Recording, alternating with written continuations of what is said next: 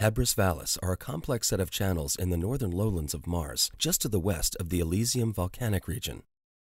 The channel segments to the north of this image display a variety of features, including streamlined forms and terracing that are suggestive of catastrophic flooding. However, this observation shows channels of uniform width, suggesting more persistent flows eroding into and around two impact craters, each about 200 meters in diameter. This complex geology may be the result of formation in volcanic terrains as fluid flows erode into basalt and interbedded ash or sediment layers.